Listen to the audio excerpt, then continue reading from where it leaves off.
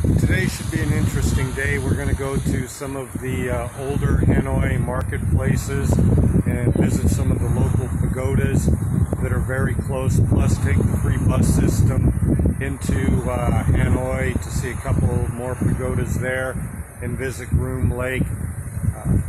Vietnam just had another case of the coronavirus, like the third one or fifth one in a particular town. They've actually quarantined a town of about 10,000 people north of Hanoi, and I've got a couple friends who live there, so be contacting them when I get back, plus probably buying a 50-pound bag of rice and some more food to stockpile in case there's ever a quarantine here.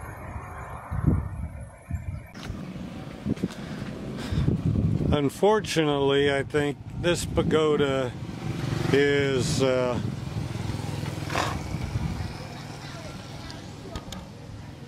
closed for now. Looks very old.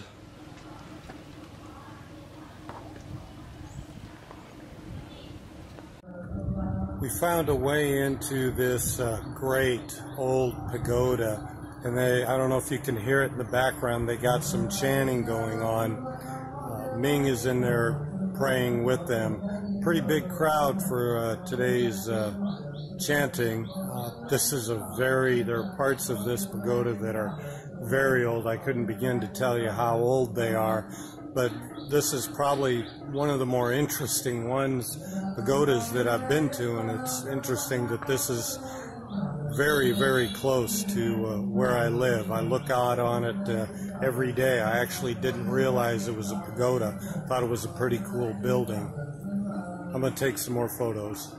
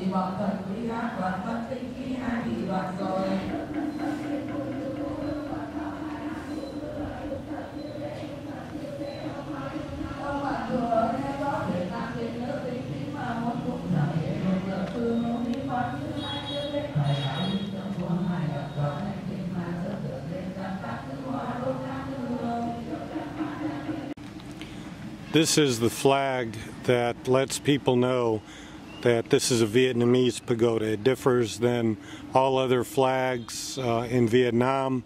So when you're driving by and you see this flag, you know that a pagoda is very close.